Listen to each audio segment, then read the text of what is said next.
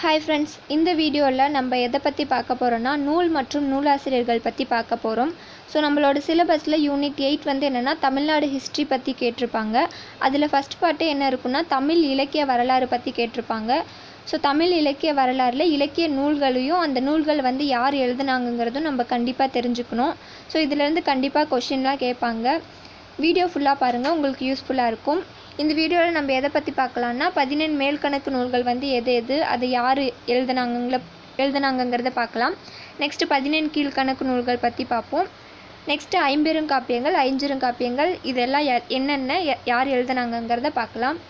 So first வந்து என்னென்னா 14 மேல்கணக்கு நூல்கள். 14 மேல்கணக்கு நூல்கள்னால் உங்களுக்கு கண்டிப்பாக தெரியும். 18 நூல்கள் மொத்தம் இருக்கும். 8 தொகையில் வந்து 8 நூல்களாகவும் 10 பாட்டில் 10 நூலாகவும் பிரித்து 14 மேல்கணக்கு நூல்கள்னு வச்சுருப்பாங்க.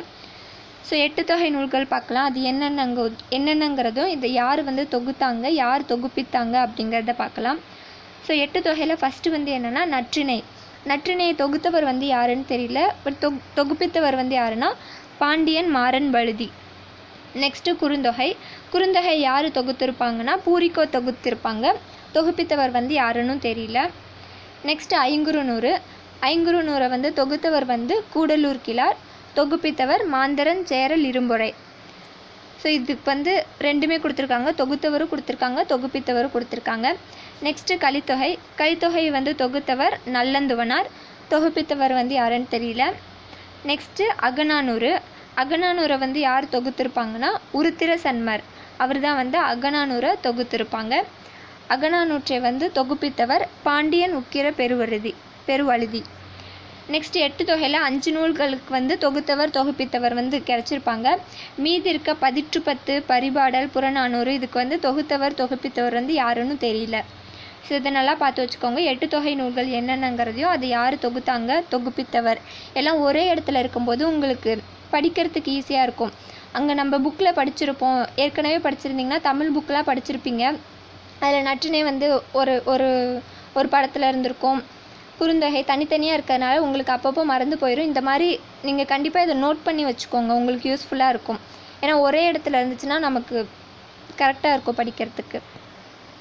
நெக்ஸ்ட்டு 10 பாட்டில் மொத்தம் 10 நூல்கள் இருக்கும். அது என்னென்ன யார் எழுதியிருக்காங்கங்கிறத பார்க்கலாம். ஃபஸ்ட்டு 10 பாட்டில் திருமுருகாற்றுப்படை அது யார் எழுதியிருப்பாங்கன்னா நக்கீரர்.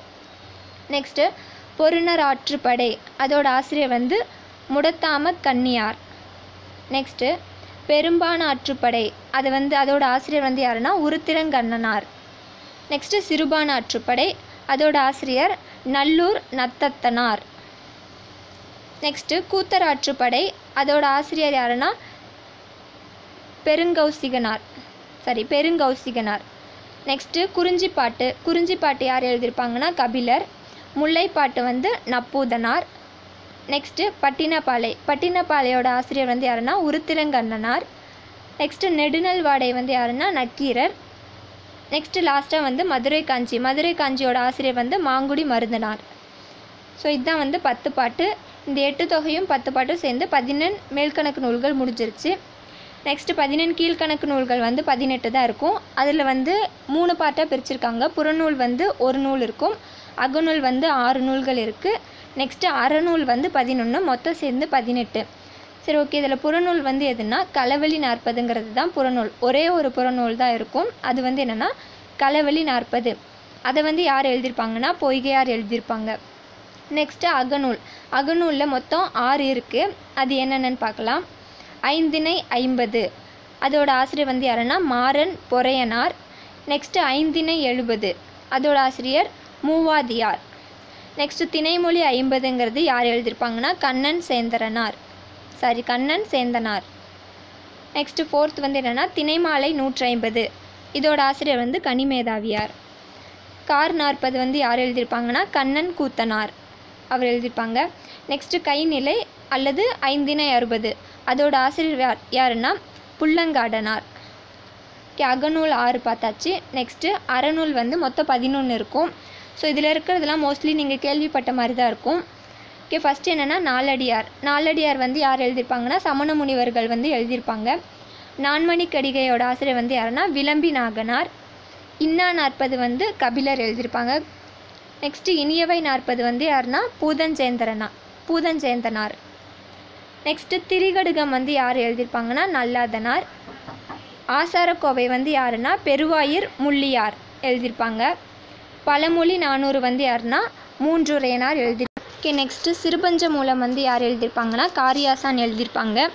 7வது எழுதினது கனிமேதாவியார் தான். திருக்குறள் எழுதினவர் வந்து திருவள்ளுவர். நெக்ஸ்ட்டு முதுமொழி காஞ்சி வந்து யார் எழுதியிருப்பாங்கன்னா கூடலூர் கிழார் எழுதியிருப்பாங்க. நெக்ஸ்ட்டு ஐம்பெருங்காப்பியங்கள் வந்து மொத்தம் 5 இருக்கும். அது என்னென்னு உங்களுக்கே தெரியும். ஃபஸ்ட்டு வந்து சிலப்பதிகாரம், மணிமேகலை, சீவக சிந்தாமணி, வளையாபதி, குண்டலகேசி. இந்த ஐம்பெருங்காப்பியங்கள் அது யார் எழுதினாங்கன்னு பார்க்கலாம். சிலப்பதிகாரம் வந்து இளங்கோவடிகள் எழுதியிருப்பாங்க. மணிமேகலை வந்து சீத்தலை சாத்தனார். சீவக சிந்தாமணி வந்து திருத்தக்க தேவர் எழுதியிருப்பாங்க. வளையாபதி குண்டலகேசிக்கு வந்து ஆசிரியர் யாருன்னு தெரிஞ்சிருக்காது, ஆசிரியர் பெயர் தெரியவில்லைன்னு சொல்லியிருப்பாங்க. நெக்ஸ்ட்டு ஐஞ்சிறுங்காப்பியங்கள் என்னென்னா சூளாமணி, நீலகேசி, உதயனகுமார காவியம், யசோதர காவியம், நெக்ஸ்ட்டு நாககுமார காவியம். சூளாமணி வந்து யார் எழுதியிருப்பாங்கன்னா தோளாமொழி தேவர் வந்து எழுதியிருப்பாங்க. நீலகேசி வந்து யாருன்னா வாமன முனிவர் எழுதியிருப்பாங்க. உதயனகுமார காவியமும் நாககுமார காவியமும் யார் எழுதுனாங்கன்னு தெரியல. நெக்ஸ்ட்டு யசோதர காவியம் வந்து வெண்ணாவளூருடையார் வேல் அப்படின்றவங்க எழுதியிருப்பாங்க. Okay friends, thank you.